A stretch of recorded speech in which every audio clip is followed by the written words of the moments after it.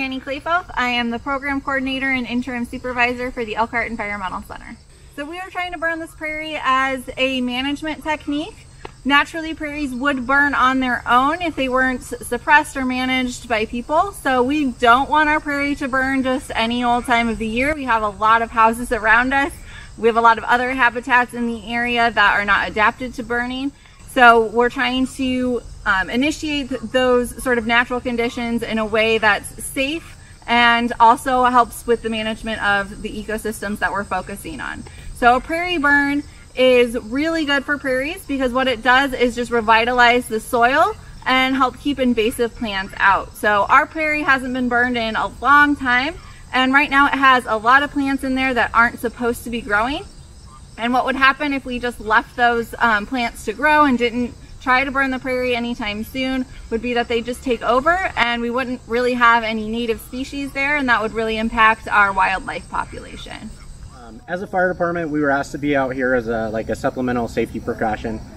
We've got a mixture of training that helps in the event that these things occur naturally.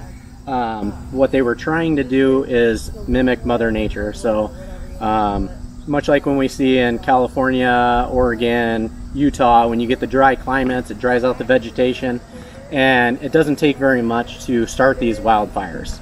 And so with improper management, forested areas can get overgrown, and then all it takes is a lightning strike or a person that carelessly discarded smoking materials or didn't properly put out a fire, and you actually get one of these occur essentially naturally. We were trying to do the opposite here, which is utilize the same principles to enrich the soil. We're out here today for the safety of the personnel. Well, we just gotta make sure everybody's in place that they need to be.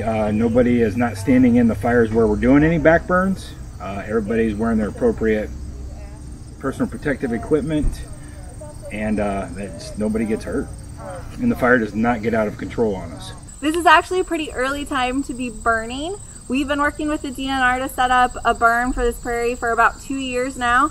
And when working with them, they've got some parameters that they want us to keep in mind to help protect the wildlife that use the prairie throughout the year. So we're not supposed to burn in the summer months because you've got your nesting season and you're young and animals are really using the prairie quite actively. So you want to avoid burning in those times. Also because it's not great conditions for the fire. There's usually like higher winds and higher temperatures and things like that. So all around they're trying to push us towards like early spring or late fall.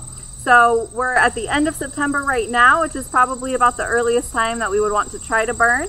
But unfortunately, our prairie is just too wet and green to burn today. We've got the dew in the morning, which kind of added an extra layer of water. But we have a lot of invasives in our prairie that are really green and really kind of hamper any efforts that we made today to try and burn the prairie. The majority of the problem is just Indiana, to be honest with you. It's a very wet environment, so it takes many years, for things to dry out. The soil content out here is high in clay, and so what that does is absorb a lot of moisture. So even when we do get those dry spells out here, it still is allowed to, feed that water into the plants. So without that getting cut off, then they're not going to dry out and it won't light.